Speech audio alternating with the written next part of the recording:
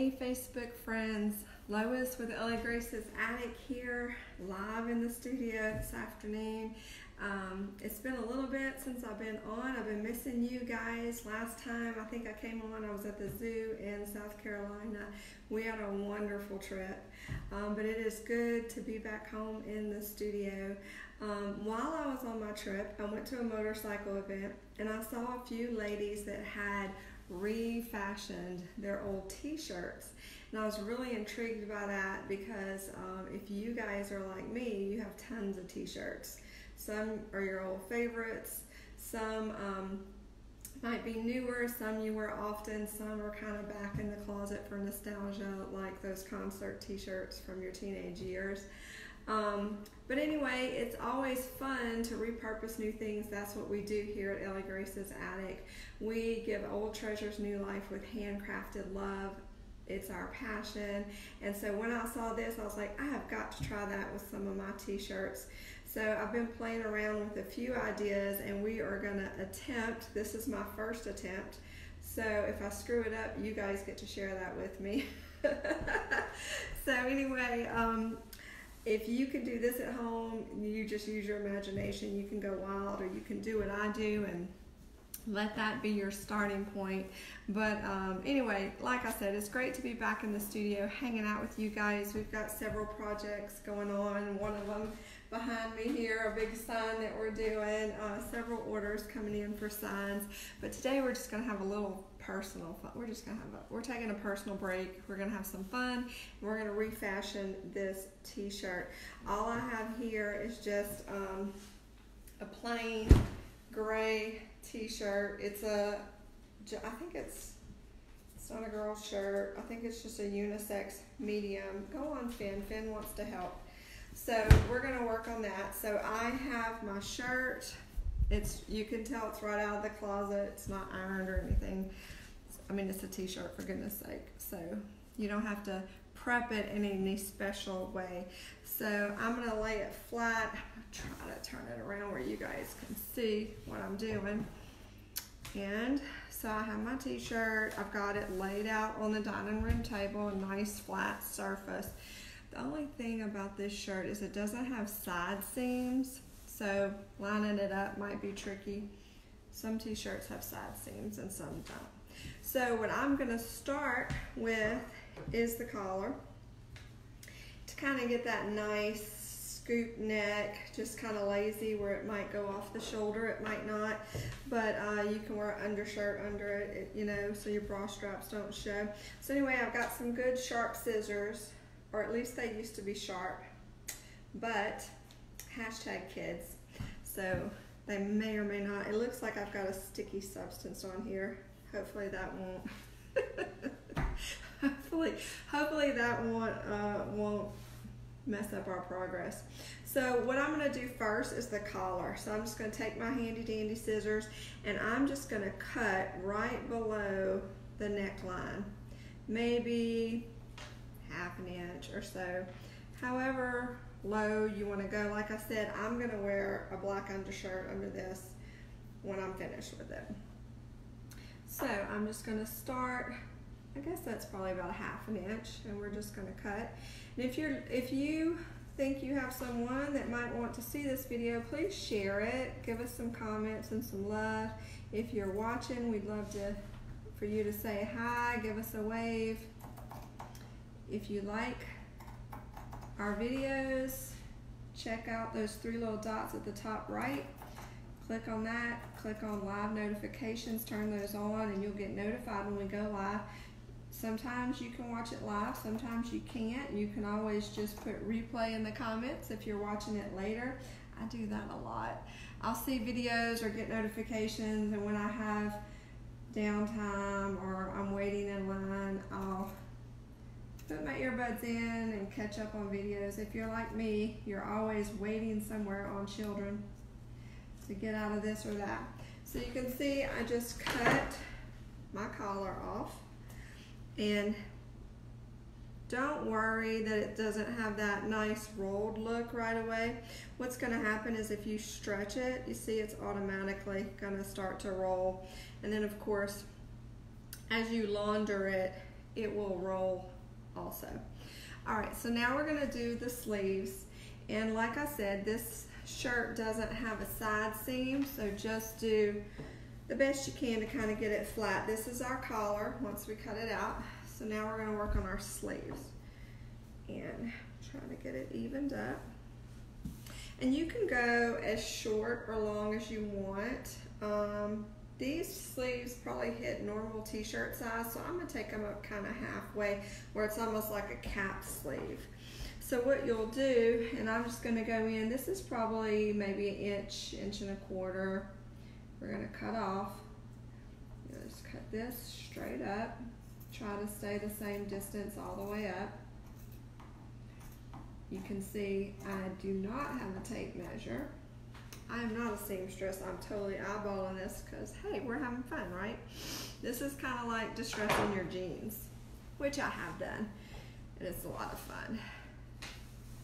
I love to thrift shop to get, find, you know, cool fashions and consignment shops and thrift shops and whatnot.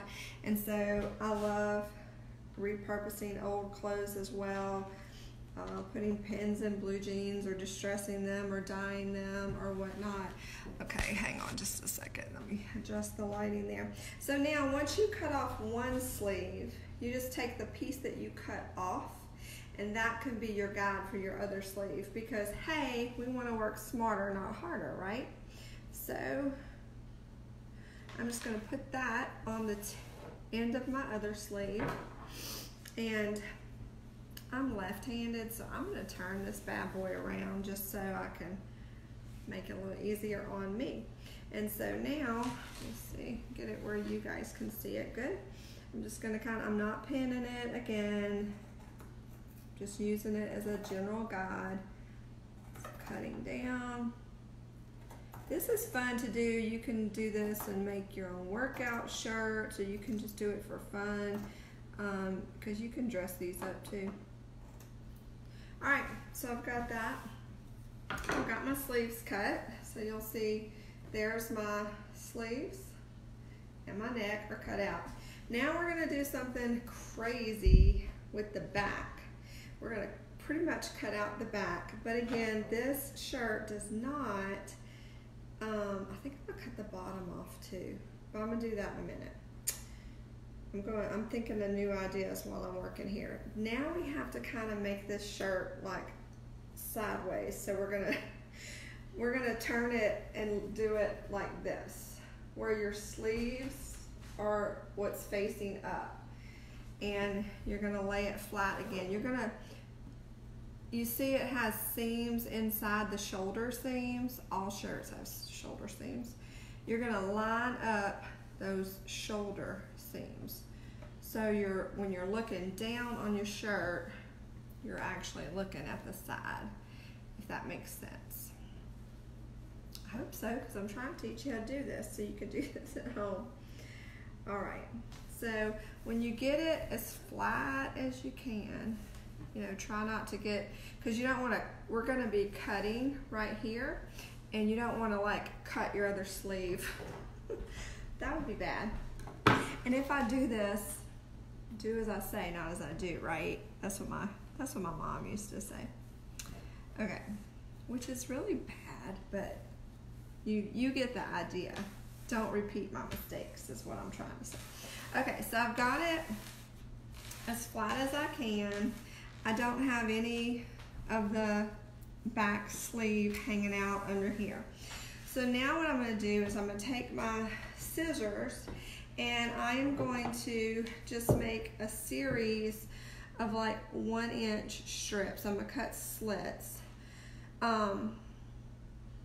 And I'm going to start maybe about 4 inches in. You can see that. I'm going to try to turn it down just a little bit and try not to lose you. So I'm going to cut 1-inch strips, and I'm going to go in, I guess that's about 4.5 inches. And then I'm going to decrease the size as I go down, okay? So what's going to happen is we're going to end up with a big slit, and then they're going to kind of invert like that. go into a V. So without further ado, here we go. And again, I'm not measuring, I'm totally just eyeballing. I'm probably gonna come down about 4 inches or so. All right, I'm going for it.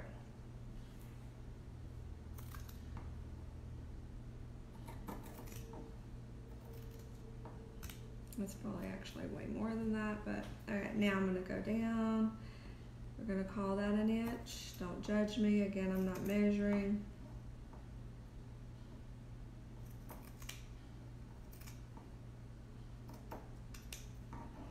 Okay. All right. Hey, Lindsay Yarbrough, you've probably done this at home or a variation of it. I feel like I didn't go in far enough. Hold on. Maybe, maybe not. I might have to come in just a little bit more.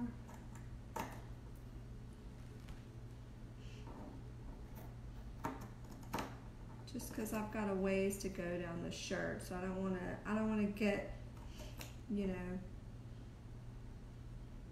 give myself a little room. All right, so we're just tapering down. Now the tricky part is if I can be, I saw somebody did a fancy loop-de-loop situation, so we're going to see if we can't pull that off here in a minute.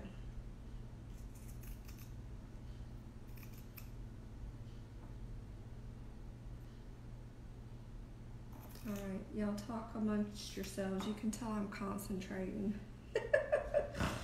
Oh gosh, I crack myself up. Y'all are gonna have to say a quick prayer because sometimes I get these bright ideas and then about halfway through I'm like, you know, I really don't know what I'm doing, and I don't. So we're learning together. Can I just tell you? That's the fun, especially when you're crafting, right? Learning together.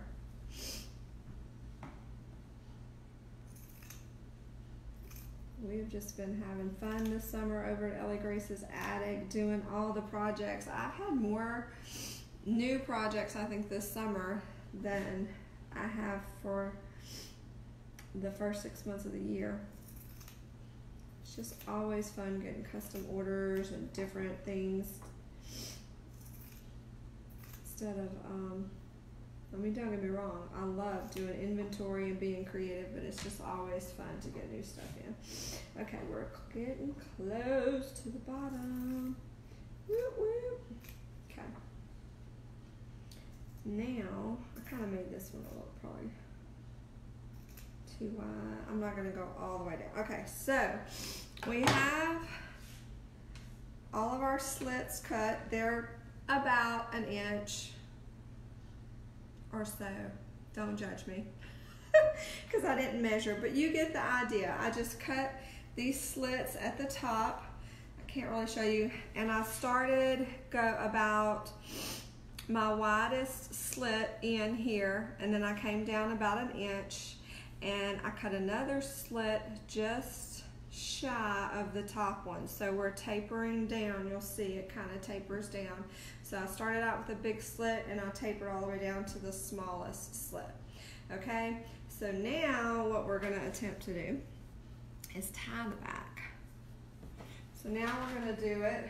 So see, now I have a bunch of slits, and you know, it really would be cool if you kind of left it like that and just you know, wore undershirt on it. I think most of you that follow me know. If not, I'm about to tell you. My husband is a member of a motorcycle club, so to have t-shirts like this, I mean, that's what you call like automatic air conditioning, you know what I'm saying? Like you're gonna get a breeze when you're on the back of the bike. So that's cool. So now what we're gonna try to do, again, attempt, we're gonna kind of stretch our material out so it kind of gets those nice little curlies rolling happening. Okay, so you kind of just pull it and stretch it like so. And the beauty of this project, let me just tell you, is it's just a t-shirt. It's just an old t-shirt, so if I totally screw it up, I just lost a t-shirt, but I've got about 100 others. Technically, I mean, let's be honest. If I do totally screw it up, oh, I got a little string here. Let me cut that. Sorry, squirrel. If I do screw it up, it's still not a total waste, because I learned a long time ago from my grandma that t-shirts make the best dust rags. They also are good for staining. If you're a sign maker like me, they're great for staining. All right, so now see if we can do this magic. We're supposed to take this. This is gonna tighten up your shirt just a little bit. It'll pull it together, the fit. So you want to do this on a shirt that is a little bit looser on you, because it is going to pull it together just a little bit. So we're going to take the first strip and make a hoop out of it, kind of like that. You're just going to pull it and turn it so you've got a hole. And then you're going to take the next hoop and pull it through and make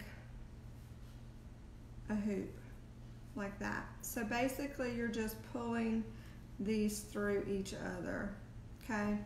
So you pick up the next strip and pull it through the hoop, pick up the next strip, pull it through the hoop, and so on and so forth till we get to the bottom. I don't think I was supposed to, was I supposed to twist all those? I don't know, we're gonna go with this. Okay, because I only twisted the top one. Oh well, we're learning, right? Okay, pull that through. It's kind of cool looking though, I have to say. Woot woot. All right, so, no, I gotta tie that one. Okay, when you get down, or did I do that one? Nope, I'm gonna pull that through and I'm gonna cut the bottom. When you get down to the last strip, which is this point is the bottom of my shirt, you're gonna cut that one. No, you know what, I'm not gonna cut the bottom. I'm gonna cut the last strip. I'm second guessing myself. You just cut the last strip in half, okay, and then you're gonna run it through, voila, and you're gonna tie a knot, maybe. I probably should have done that, hold on. We're gonna do this. I probably should have cut through the bottom layer, but I didn't, so I'm picking it up and I'm gonna tie a knot. Maybe if I can get it to do what I want to. Okay, y'all bear with me. Tie a big knot. Nope, I don't like that, hold on, I'm untying it. I picked up that very last layer and I didn't like the way it looked, so now I'm gonna undo it. Except and I tied it really tight, hold on. Oh my goodness. Have any of you guys ever refashioned a t-shirt? I know Miss Lindsay probably has. Okay, maybe if I just keep it in the middle, that's gonna work. Okay. I'm kind of excited to do this on some other shirts. Okay, I'm tying that knot. I guess I need to tie a double knot just so it's gonna stay in the laundry and everything. All right. So now you can kind of pull it out a little bit. And again, this is just a fun way to repurpose an old shirt. The more you stretch it, the more it's going to get that kind of rolled look. And of course, when you launder it, that'll happen as well. So you can kind of just stretch it out and stretch your sleeves out. This is a fun project to do with kids too. If you have little girls, this is a fun summer project for them. Or if you just want to get together with your girlfriends and redo some old shirts and have a glass of wine, that would be fun too. Although, if you have wine and scissors, that could be a bad combination. All right, so this is our this is our t-shirt. You see we cut the sleeve or the sleeves, that's the collar, Lois. We cut this collar, we cut the sleeves. This will be really cute with a black undershirt under, and this is the back. So see, it kind of pulls it tight. So make sure you get a shirt that's just a tad bit loose on you, depending on how you like the fit. So that's super cute. And how easy was that? We did that in like 20 minutes, girls. So what a fun idea. This would be cute for a workout shirt, which I might wear it to the gym.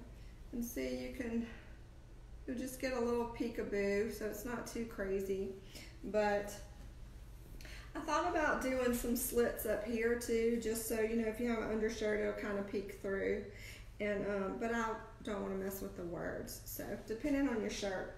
So anyway, that was fun. That was fun. Maybe I'll come back with some different t-shirt designs, because yeah, I'm thinking of all kind of crazy ideas now.